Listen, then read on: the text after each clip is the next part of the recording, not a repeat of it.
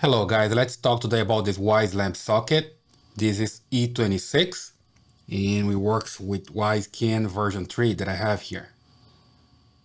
Okay, pretty interesting. You can have also your Wyze bulb if you want to use it with the socket. Let's just unbox it and see what's inside. So here we go. It comes with the user guide. And here is the socket itself.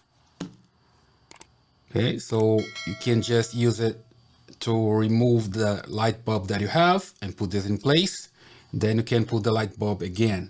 Okay, and then you can just open this thing here and have access to the USB port. Because when you have your camera like the Wyze Cam version 3, for example, that I have here, you have this USB cable. Then you just come here to the USB port and you connect it here. And here we go.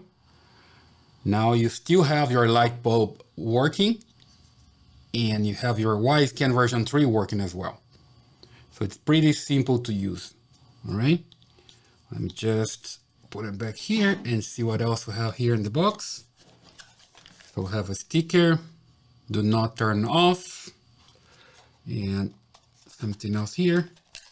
And just open it up. Here we go. Remove it. Okay, here you have cable. So if you don't have cable for your camera, it comes with the extra cable, which is pretty interesting.